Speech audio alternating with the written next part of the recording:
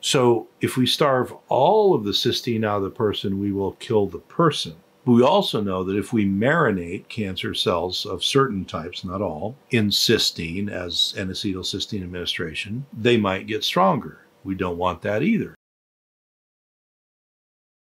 Hi, I'm Dr. A. This is my YouTube channel. Thanks for joining us. Today we're going to break down some questions we got about N-Acetylcysteine and safety. So let's get into it. I want to get into N-Acetylcysteine, which we have other content on. We'll link that. You can go look at that. But we got a ton of questions about the safety of N-Acetylcysteine, and this is a really, really good topic. So I want to break it down into a couple of primary areas where people get concerned about the potential for safety, and then some ancillary areas where we got questions. So the first one, which is more of an ancillary area, is my N-Acetylcysteine that I got smells like rotten eggs. It smells like sulfur.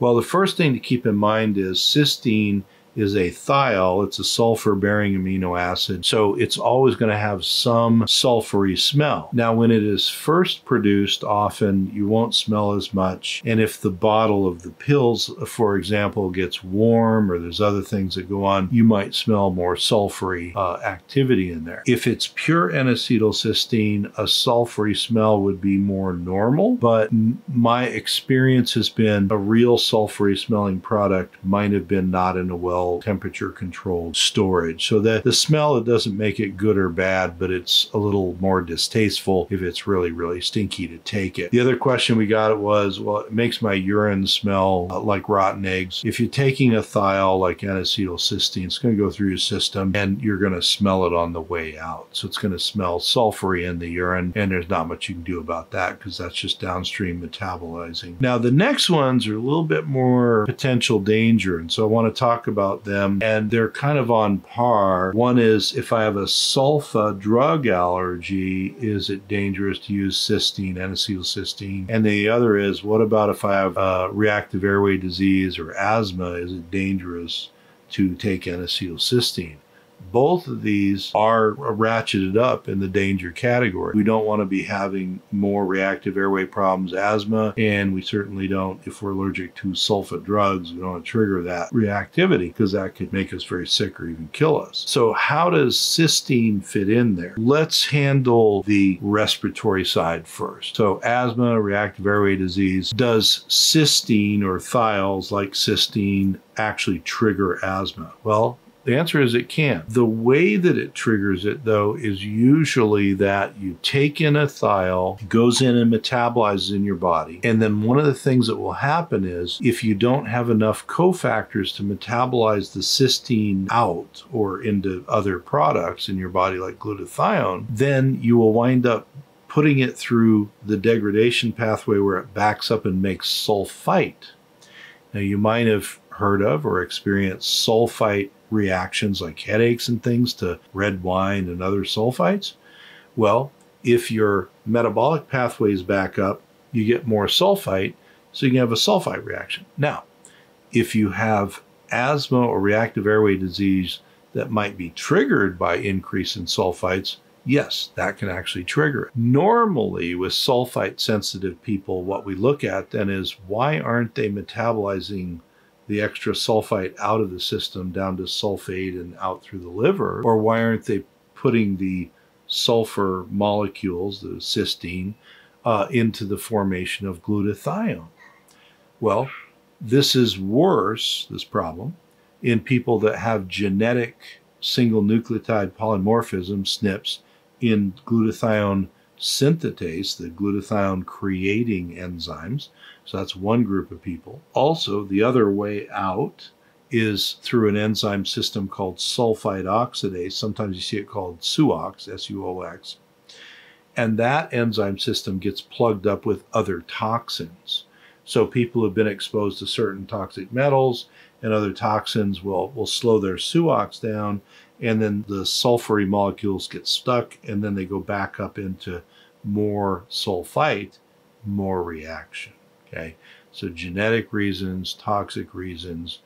And so if you're a person like that, you have reactive airway disease, asthma, and you're sensitive to sulfites, you would not want to also take N-Acetylcysteine till you get the other things cleaned up. Okay, So that's a really important thing as well. Now, on the sulfa drug allergy side, this is a little different. So if you consider, so if you're watching the video, I'll do some hand motions here, but I'll describe what I'm doing. So if you consider the sulfa molecule, a lot of people, because it sounds the same, will say sulfur, like the element sulfur, sulfur. They'll say sulfur drugs, right? Well, they're not really sulfur drugs, they're which is sulfonamide. Sulfonamide is a giant molecule that has sulfur, the element, in it. What we need to remember is when you're allergic to sulfonamide, to sulfa drugs, that's a number of things, you're allergic to that big giant molecule.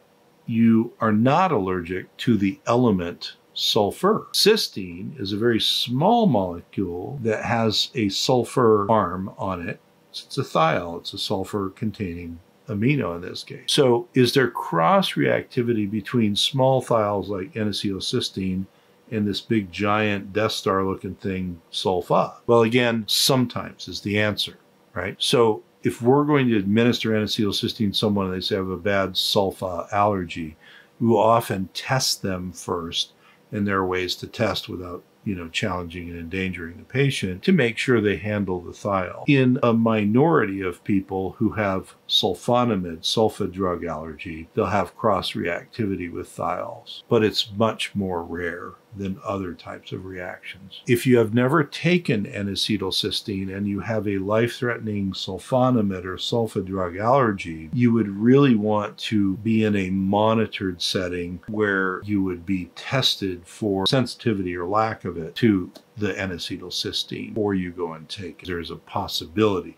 not a universal possibility, but a small one. And then the other safety one, which is kind of at the top of the heap because of the criticality, although certainly sulfa reactions in asthma are very, very bad and they can kill you, is what about cancer? I've read one of the questions says N-Acetylcysteine will make cancer worse. So this is an important question, and it actually relates to other video I've done about glutathione in cancer, for example. It's a similar set of logic. It's a similar set of biochemistry and pharmacology. So let's get into this topic of N-Acetylcysteine in cancer. There are research data that will show the same as glutathione, that if we saturate the body when it has cancer with N-Acetylcysteine, there are some, not all, but some cancer types that will be made stronger by all that excess N-Acetylcysteine. Now, if you go back to the glutathione in cancer one that we did, the video, you'll see this is the same thing I'm going to say for that as I said for this. We have to remember